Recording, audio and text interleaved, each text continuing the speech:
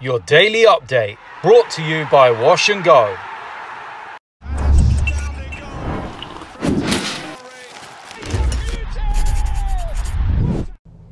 How are we doing, guys? Welcome to UFF Daily. So, Europa League action last night. First, we're going to get into the Chelsea game because that was the first one, and it was a 1-0 win for them. It was not great against PAOK. Now, the game's not really the talking point. It's the absence of Eden Hazard. Now, I initially thought that the absence was just to do with them resting him. It was, the club's decision, which is quite normal for these type of games. You look at the Arsenal one, there were players rested in that. But apparently, it was Eden Hazard that actually asked to be rested. Now, that hasn't sat too well with some Chelsea fans, that a player early into the season is already asking for a break and doesn't want to play. Now, I know he went to the latter stages of the World Cup with Belgium, but he did have a break at the start of the season. He wasn't rushed into the side like, for example, Harry Kane at Spurs. He was on the bench for the first few games, even on the bench against Arsenal, so he was used sparingly. And yeah, it seems a bit of a strange one that he's coming out already and saying that he wants to be rested, and obviously some Chelsea fans are not happy about that.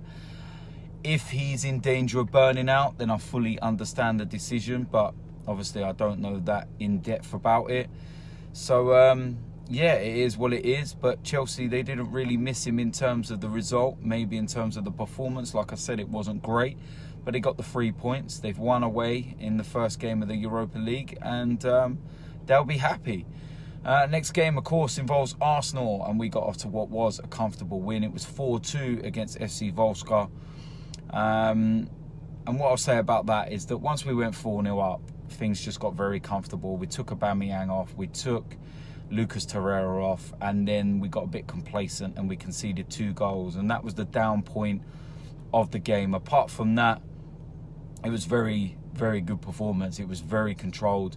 Aubameyang, I thought, played really well. He looked like he had a bit of a spring in his step. He looked to be really sharp, and he looked really quick last night. And I felt that this game is perfect for him, to get him going for the rest of the season. In my preview to the game on my channel, I'd done the predicted lineup, and I actually got it spot on apart from one player, and I had Mavropanos starting. But obviously I didn't realise at the time he was injured, and obviously Socrates come in, and speaking of him, it was a really good performance from him. But yeah, like I said, couple of goals for Aubameyang, and yeah, that was decent. So last piece of news involves THEO WALCOTT, actually, and he's done a interview for Sky Sports with Alex Scott, and it's a very open and honest interview, quite revealing. And obviously he's been speaking because Everton are playing Arsenal this weekend. And he said that he fell out of love with football at Arsenal in the last year to year and a half or so. And I can understand that, and I know where he's coming from when he spoke about this, because he would come into the side, he'd maybe put a good performance in, but then he'd be on the bench the next one. It was just in out all the time, and I think that was partly to do with his issue. And he's saying that he's now back in love with football. He's enjoying himself again now he's at Everton.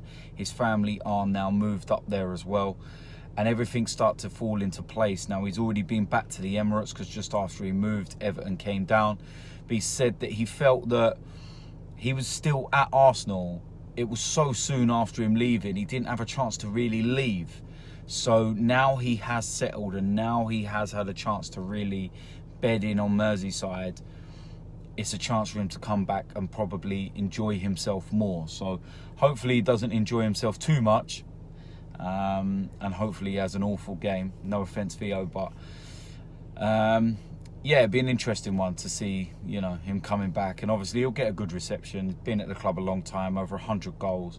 Regardless what you think of him and, his performances at time, you give him the respect for what he did at the club. So there we go. That is it for today's UFF Daily. I will be back tomorrow with the news in football, so I will see you lot then. I'm out of here.